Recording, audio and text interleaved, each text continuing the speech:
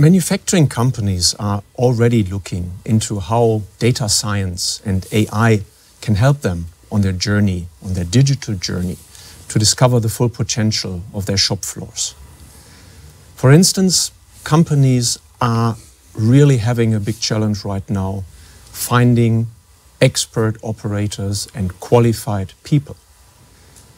Could human knowledge transferred into an AI-driven solution that supports them into their decision-making process?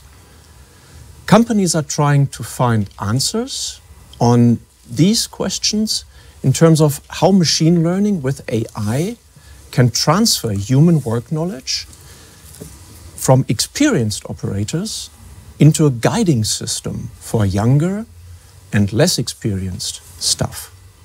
And those kind of advancements are going on already now, and companies are starting to realize the potential and that they don't need to build complex and very expensive data science systems to utilize the advantages of the technology.